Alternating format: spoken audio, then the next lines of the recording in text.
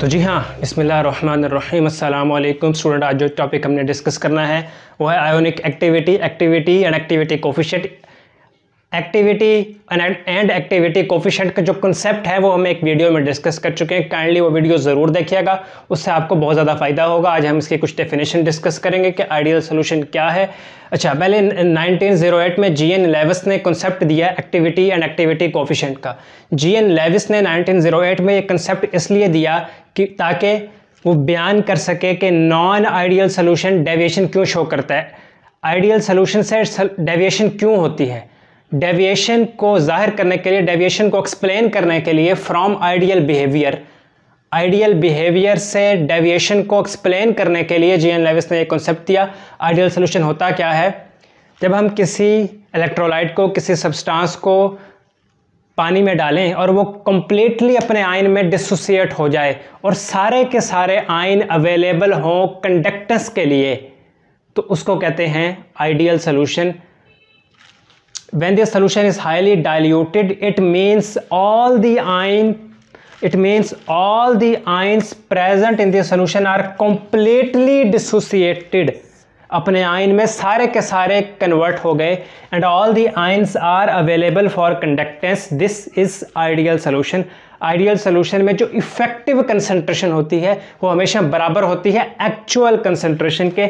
Effective concentration को हम small ए से लिखते हैं, वो बराबर होती है, इक्वल होती है एक्चुअल कंसंट्रेशन के। एक्चुअल कंसंट्रेशन को हम सी से या स्मॉल एम से लिखते हैं। तो जी हाँ, नॉन आइडियल सोल्यूशन क्या है? नॉन आइडियल सोल्यूशन वो है जिसमें इलेक्ट्रोलाइट कंप्लीटली डिसोसिएट ना हो अपने आयंस में और जो एक्चुअल कंसंट्रेशन है वो हमेशा लेस हो, जो इफेक्टिव कंसंट्रेशन है वो हमेशा लेस हो एक्चुअल कंसंट्रेशन से। तो इसको हम नॉन आइडियल सोल्यूशन कहते हैं। लेविस ने इंट्रोड्यूस करवाई term activity coefficient gamma to explain the deviation from ideal behaviour. Activity coefficient gamma ये बराबर होता है effective concentration divided by actual concentration. Gamma is equal to A bye M. A is effective concentration, M is actual concentration. तो जी हाँ, हमने जो पीछे equation derive की है वो है gamma is equal to A over M. Activity coefficient is equal to effective concentration A divided by actual concentration M. हम इसे ऐसे भी लिख सकते हैं, ए is equal to gamma into M. इसको हम इक्वेशन 1 कह दें। Consider an electrolyte. हमने एक इलेक्ट्रोलाइट सपोज किया। इलेक्ट्रोलाइट एक ऐसी चीज़ को कहते हैं, ऐसे सब्सटेंस को कहते हैं जिसको सोल्यूशन में डालें तो वो अपने आयन में डिसोसिएट हो जाए। AXBY is an electrolyte. इसको हमने सोल्यूशन में डाला तो उससे एक पॉजिटिव आयन बना और उससे एक नेगेटिव आयन बना, उससे एक कैटायन बना। कैटायन पॉजिटिव आयन, कांटे से याद रखें positive ion is a cation. X mole of cation बना, Y mole of cation, anion बना। यानी कि एक मोल इलेक्ट्रोलाइट से एक मोल कैटायन और एक मोल एनायन बना। एक मोल इलेक्ट्रोलाइट से X मोल कैटायन और Y मोल एनायन बना।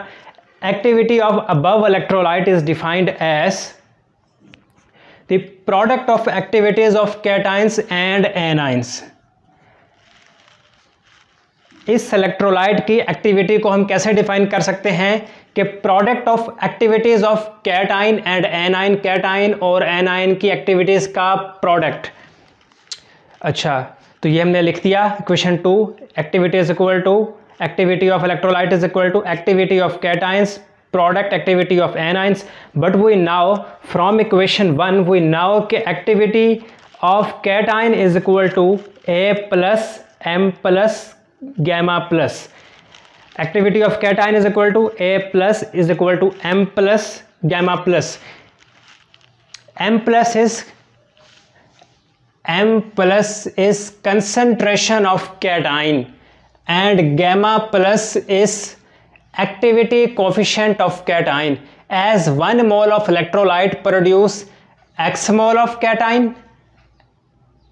concentration of cation will be X time the concentration of electrolyte। concentration of cation will be X time the concentration of electrolyte। that is M plus क्या है, concentration of cation, जो कि x time है concentration of electrolyte. ये देख रहे हैं ना, concentration of cation is x time the concentration of electrolyte, concentration of anion is why times the concentration of electrolyte. तो यही हमने लिखा है कि concentration of cation will be x times the concentration of electrolyte. Concentration of electrolyte को हम m से denote करते हैं, तो date is m plus is equal to x into m। m plus is concentration of cation, m minus is concentration of anion, x अच्छा m plus is equal to x into m। ये वाला m क्या है, concentration of electrolyte. We now a plus हमने यहाँ से लिखा, we now a plus is equal to m plus gamma plus, हमने यहाँ ये क्वेश्चन डेवलप की। तो अब इस क्वेश्चन, इसको क्वेश्चन 3 कह दिया। इस क्वेश्चन 3 में इस m प्लस की जगह पे m प्लस की वैल्यू पुट करें, put m plus is equal to x M in question 3। Question 3 की शक्ल ये बन जाएगी, a plus is equal to x M gamma plus, ये क्वेश्चन 4 बन गई। इसी तरह इक्वेशन 4 चूंकि किसके लिए है, कैटाइन के लिए, एक्टिविटी ऑफ कैटाइन के लिए, एक्टिविटी ऑफ एनाइन के लिए क्या होगी, a minus activity of anion, activity of anion, ये बराबर होगी y m गैमा माइनस इस इक्वेशन 5। जिस तरह हमने इक्वेशन 4 को डेवलप किया सारा प्रोसेस करके, बिल्कुल वैसे ही हमने इक्वेशन 5 को डेवलप किया ये सारा प्रोसेस के लिए। आप इक्वेशन 4 और इक्वेशन 5 को पकड़ लें। तो जी हाँ, late put a plus activity of cation from equation 4 and a minus activity of anion from equation 5 in equation 2। Equation 2 हमें पीछे जाके मिलेगी, वीडियो को पीछे करेंगे तो मिलेगी। अच्छा, जब हमने वैल्यूज पुट की तो इक्वेशन की शक्ल ये हो गई। इस इक्वेशन पर हमने थोड़ा मैथमेटिक्स किया, थोड़ी इसकी कॉस्मेटिक्स की, थोड़ा इसका मेकअप किया। ये x है, पावर थी, इसको अंदर ले गए, ये y पावर थी, इसको अंदर ले गए, x पावर को अंदर ले गए, x के ऊपर x आ गया, m के ऊपर x आ गया, गैमा प्लस के ऊपर x आ गया। इसी तरह y पावर को अंदर ले गए, y के ऊपर स्मॉल y आ गया, m के ऊपर y आ गया, गैमा माइनस के ऊपर y आ गया। इसको हमने लाइक टर्म को अलग लिखा, x plus Y plus sorry x raise to power x, y raise to power y, इसको अलग कर दिया। mm वाली टर्म्स को अलग कर दिया, गैमा प्लस गैमा माइनस वाली टर्म्स को अलग कर दिया, फिर इनको ब्रैकेट लगा दिए। देखें x y, अब जब बेस सेम है, दोनों की बेस क्या है m, जब बेस सेम है तो पावर ऐड होती है, बेस सेम है पावर ऐड हो गई। इसमें बेस सेम थी, gamma plus gamma minus base same थी, पावर ऐड हो गई। तो हमारे पास इक्वेशन 6 बन गई। a is equal to activity निकालने के लिए जो क्वेश्चन 6 डेवलप की, activity is equal to x raise to power x, y raise to power y, m is actual concentration, x plus y gamma plus minus इस activity coefficient of cation and A9.